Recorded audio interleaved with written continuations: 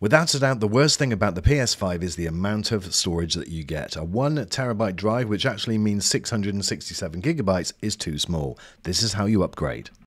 Don't forget to hit the red button to subscribe and give this video a thumbs up and click the notification bell to get my next video first. Step 1 is to remove the HDMI cable and remove the power cable. The next thing you need to do is make sure your PS5 is in the correct position. And this is with the disk drive up and on your right hand side. And with the edge of the console, there's no screws to unscrew, just lift up the left hand edge first and then slide it slightly to the right and it will just lift off very easily. You don't need to put too much pressure on at all. The next thing you need to do is to remove the case housing the SSD drive, or where the SSD drive is going to go. That's simply one Phillips screw.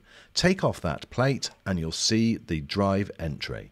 I'm using the crucial 2TB M2 drive, and you need to remove the holding screw because we'll need that in a second. Slot the drive straight in and then with the holding screw just screw that back into place. And that's it pretty much done. You'll then need to put the plate back on so that it's protected. And my friends, just repeat the process with the lid. Put it on and slide it up to the left this time, and that's your update done.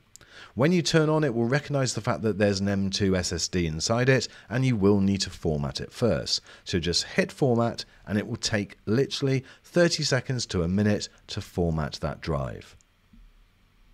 And now when you go in to your storage on your settings screen, you'll see M2 SSD storage is there, and you'll see the original storage is still in place, which you can still use. That's 667GB available in most cases.